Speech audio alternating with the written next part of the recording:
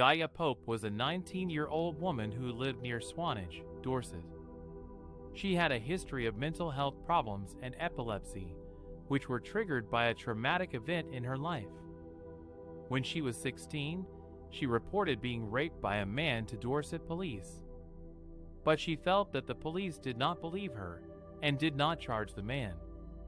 She was diagnosed with post-traumatic stress disorder, PTSD, and suffered from severe seizures that affected her memory and behavior. In 2017, Gaia's mental health worsened when she learned that her alleged rapist was released from prison for other sex offenses. She had episodes of psychosis and paranoia, and was admitted to Poole Hospital twice that year. The first time, she was sectioned under the Mental Health Act after a seizure. The second time, she was discharged without any follow-up care or referral to the mental health crisis team. Her doctor admitted that he did not contact her neurologist or consider her epilepsy condition. On November 7, 2017, Gaia went missing from her aunt's home in Swanage. She was feeling anxious and scared after receiving a text message from her alleged rapist's sister. Her family tried to report her missing to Dorset police several times, but they faced delays and errors in the police response.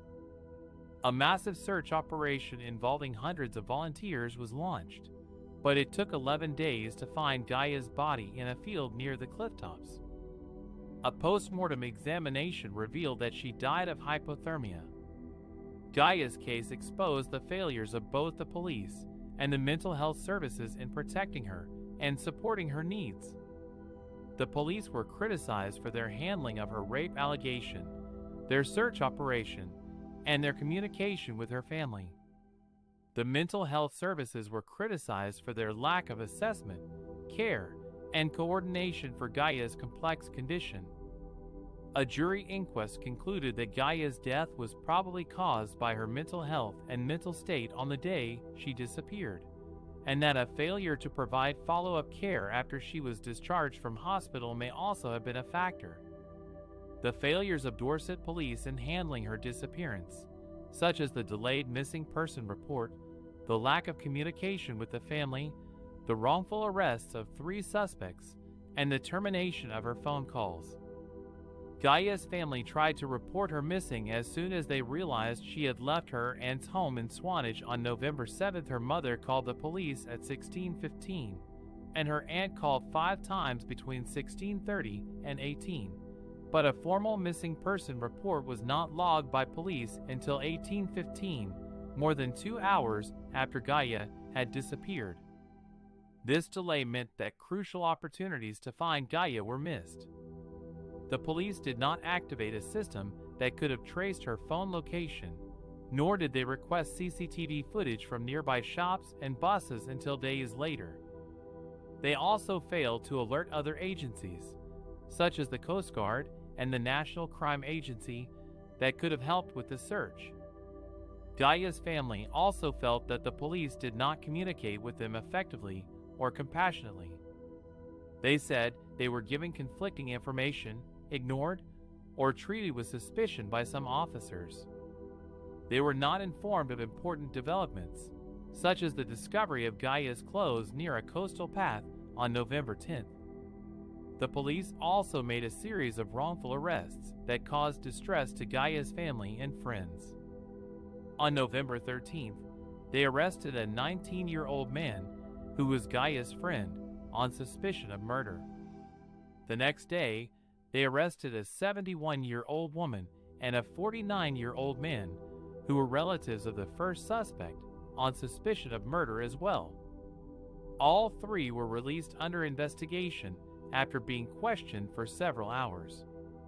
The police later admitted that these arrests were based on a misunderstanding of CCTV footage that showed Gaia running past a petrol station on the day she went missing.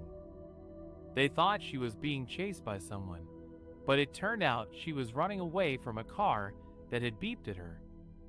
The police also terminated several phone calls that Gaia made to them in the months before she went missing. A police whistleblower revealed that Gaia had called the police on 28 occasions between June and November 2017, but only 4 calls were recorded and logged. The rest were ended by police because they said Gaia was abusive or uncooperative.